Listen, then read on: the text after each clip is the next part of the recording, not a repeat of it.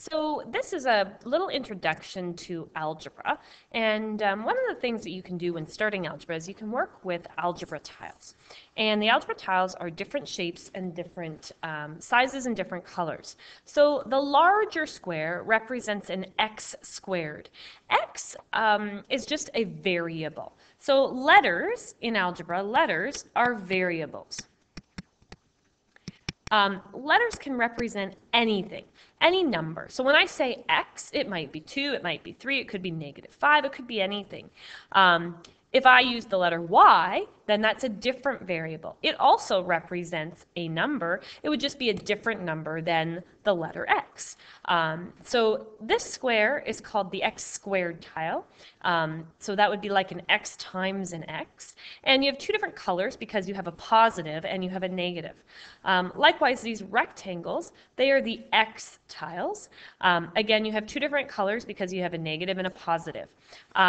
Usually the way that you do it is the red is always negative, and then the other color is always positive. And then you have these single tiles that don't have letters. So things that don't have letters, those are called constants. If you think about it in English, the word constant means that it never changes. And that's kind of the same in algebra. So the number 3, if I said +3, that's never going to change. I'm always going to add 3. Whereas if I say plus x, I don't know what x is. X could be 2, and so sometimes I might be adding 2. Or maybe x is -5, and then sometimes I'm adding -5. So the letters are called variables, and the numbers without a letter, so just a number, is called a constant. Now, if I had a couple x's, for example, here, if I had 2 of these tiles, that's called 2x. And so again, the variable is x. The 2, that's another special word. That's called the coefficient. And that tells you how many x's you have. Or maybe they're y's, and then it tells you how many y's you have. If you have negative tiles, so what if I had 3 of these? And that would be -3x. Then my coefficient would be -3. Again, it's how many I have, and the sign is included. So the coefficient is the number in front of the letters or in front of the variables.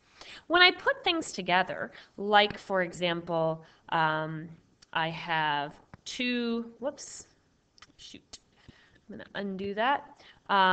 Let's say I have 2 x's and 3 of these. I create an expression, and I can call that expression 2x plus 3. So together, that whole thing equals the expression 2x plus 3. If I made the expression equal to something, if I said 2x plus 3 equals 10, then it's called an equation. If I just say 2x plus 3, it's called an expression. And the interesting thing here is that's actually would be your answer. These are called terms. So for example, the 2x, this is a term, and the 3 is also a term. They are not the same. They don't both have x's, or they don't both have x squareds. They're different. So they are not like terms. They are not alike. Therefore, we can't add them. We cannot add 2x and 3 together. We could add 2x and 3x together.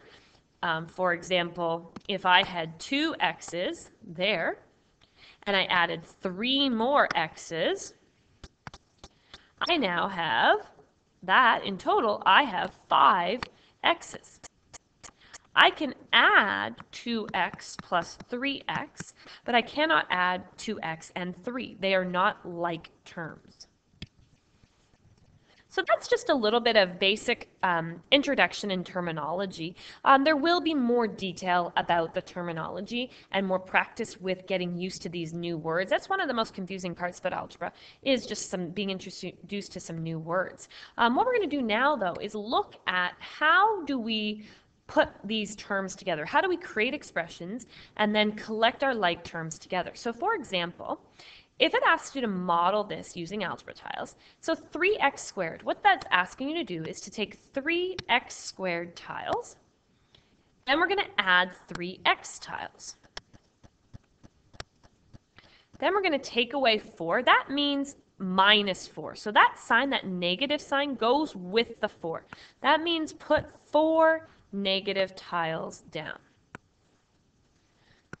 Then this means negative. So when there's no number, it means negative 1x squared. So we're going to take 1x squared.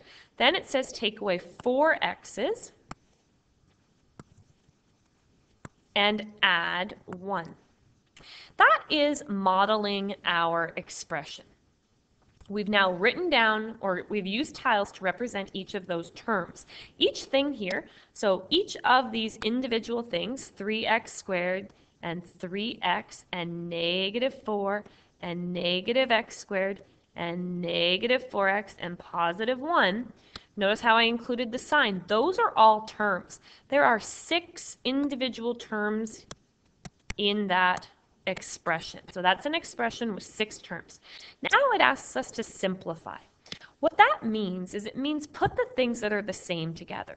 So put the x squareds together, put the x's together, put the numbers or constants together. So for example, what I can do is I can take my x squareds, and I can have my 3x squareds, and I can put them with my 1 negative x squared.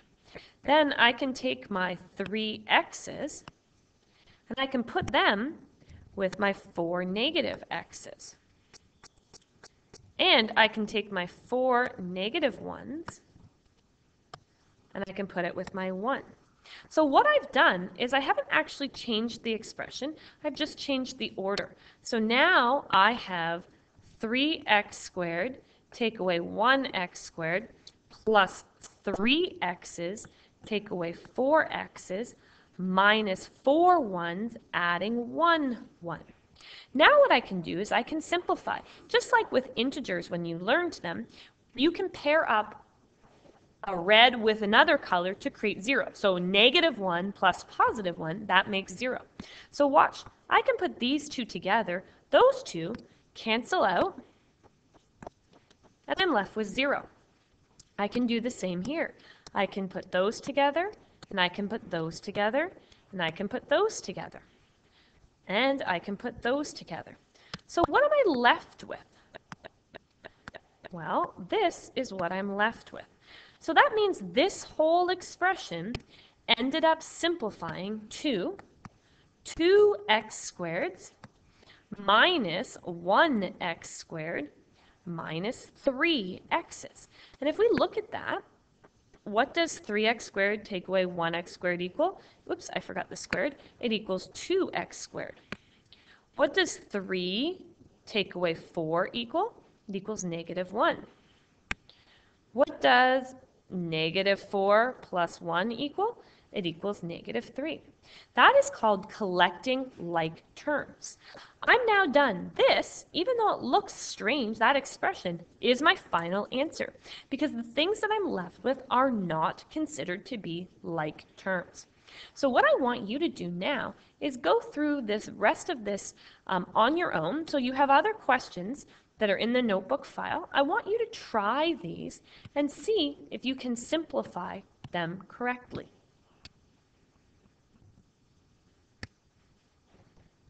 And once you've done that, I want you to restart the video and I want you to check to see if you got the answers correct.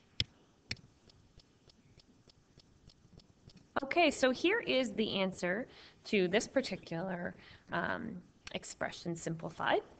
So check to see if you got it right. If not, you can call me over and we can go over it. Here's the answer to the next one. So that whole expression simplifies to this. And then the next one, that whole expression simplifies to this. The last two, you just had to make up your own. So you had time to be creative and just make up your own. So the answers are going to vary. If you want me to check to see if you got it right, you just call me over and I can have a look.